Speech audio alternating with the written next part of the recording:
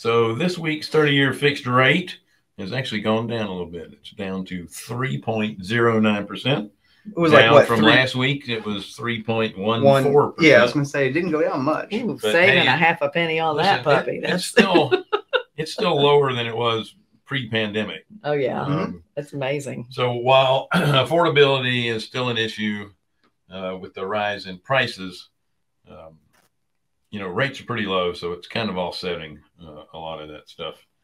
All right, so let's talk about rents. According to Redfin, nope, I'm going to housing sales. Sorry. According to Redfin, a third of homes that went under contract sold in the first week. I'm sorry, no. A third of homes listed went under contract in the first 7 days. Yep. That's pretty strong.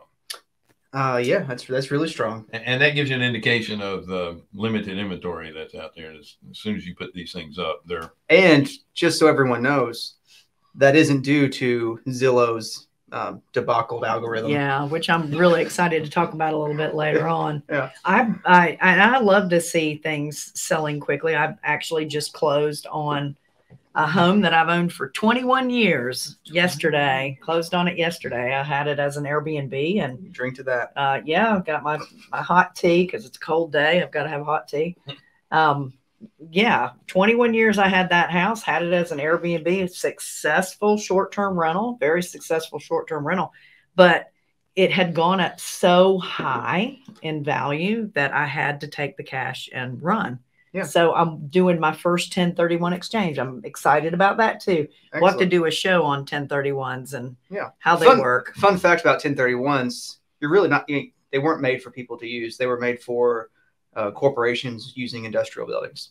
That was the true intent of them. Of course, Jonathan would know that. Yeah. Well, what's good for the goose? That's right. Should be able to take advantage of the tax rules that the government puts out. Right. But the reason why I brought that up is because that house, I had an offer on that house within 12 hours. Wow. That's not the one I accepted. The one I accepted was actually a week later. And it's just amazing the amount of people that went through that house. I'll bet you in the first 7 days, I'll bet you I had 30 showings. Now, did you get an over asking price offer? I did not. You did not? I did not. You took the asking price offer? Yeah. And I was good with that because to me, I was surprised it sold for what it sold for in the first place. A little higher than you thought. I did.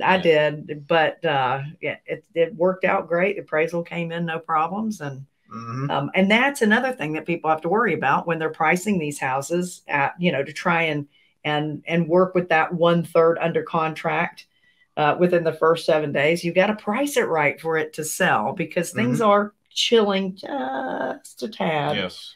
Not dropping, just chilling. Yeah, there's a difference. Yeah, they're just not as fast or as hot as it was. Right. It's like turning your oven down from 400 degrees to 350. It's still hot. Yeah.